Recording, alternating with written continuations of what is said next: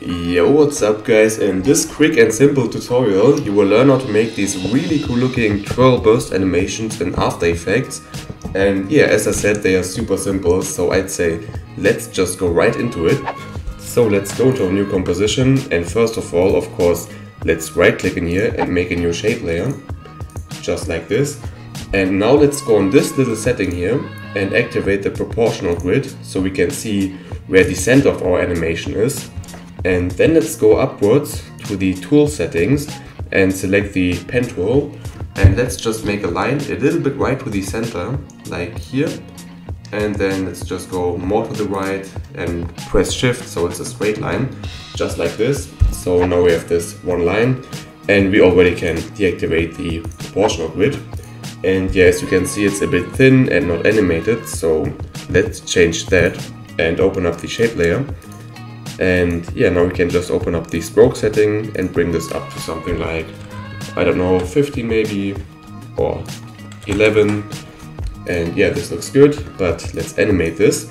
So we can also go to add right here, this little button, and add a trim paths effect, just like this. Open this up, and now make sure that you are at the beginning of your animation and bring the end down to 0, just like this, and put in a keyframe.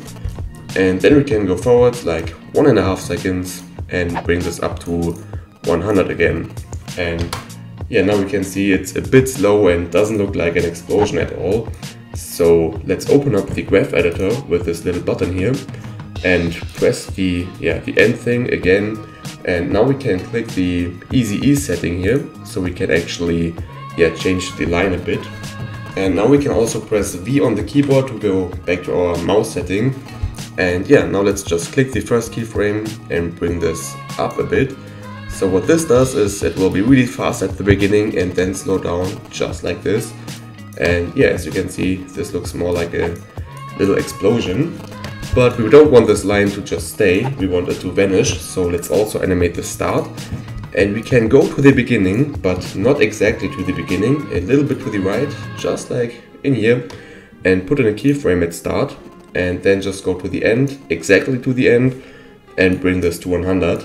And now we can see this is a really smooth looking line which just appears and then disappears, but it's just one, and of course we want, as we can see, multiple of these. So yeah, but this is super simple. So let's go to our little add button again and add the repeater effect. And yeah, as you can see, not much changes, but yeah, it will very soon. So first of all, by default, there is 100 in this position setting, and let's bring this to 0 because we don't want the position to be affected. But we can go to rotation and put in something like 60 degrees in here.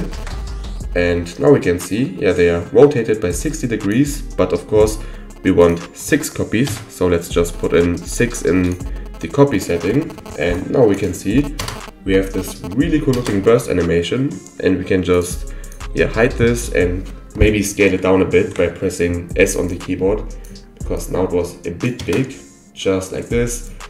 And yeah, I think this looks super cool. Of course, you can maybe increase the stroke whiteness a little bit for this one. Let's put in 15 in here, or even 20. Yeah, but the cool effect will just come because we will make this twirl thing.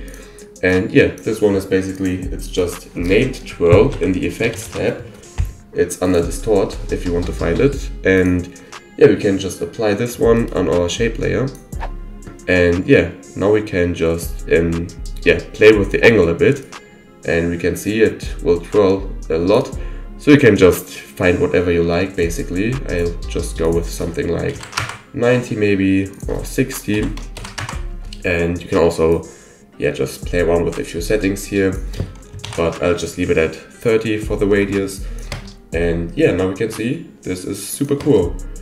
And of course you can just select this layer, press Ctrl D to duplicate it, play around with the scale and just move them a bit. Or maybe if we want to do this, we have to pre-compose this. So let's pre-compose this real quick and duplicate this. And now we can just scale it around a bit and move it. And maybe even move it on the timeline so they start not equally. But yeah, now you have basically as many of these super cool looking twirl animations, just like this. Let's play around with these. And yeah, I think this looks super cool. And yeah, I'd say see you next time.